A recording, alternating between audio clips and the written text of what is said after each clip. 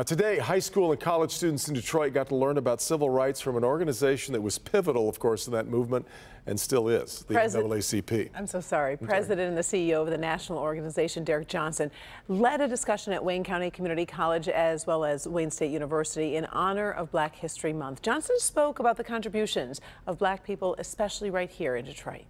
When we root ourselves in the past, recognize where we are currently, we can really project out for a more positive future. That's the importance of young people understanding their legacy, their contributions, and their history. Johnson also attended Wayne County Community College, so it made today's discussion even more meaningful.